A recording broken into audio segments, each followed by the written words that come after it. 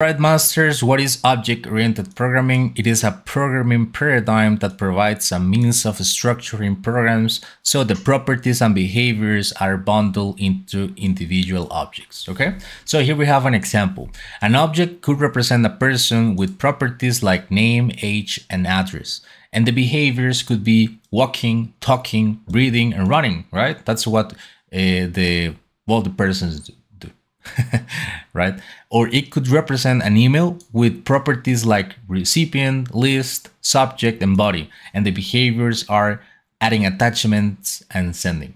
All right, so that's basically the object-oriented programming kind of concept. Classes allow you to create user-defined data structures.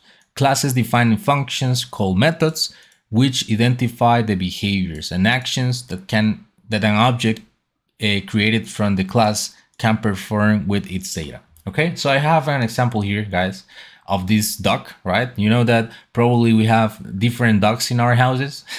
And here is the Bobby duck. However, we need to declare every single property and action in our base class. So here you can see the properties of every single duck that we have. So every single duck has a color, eye color, height, length, and weight.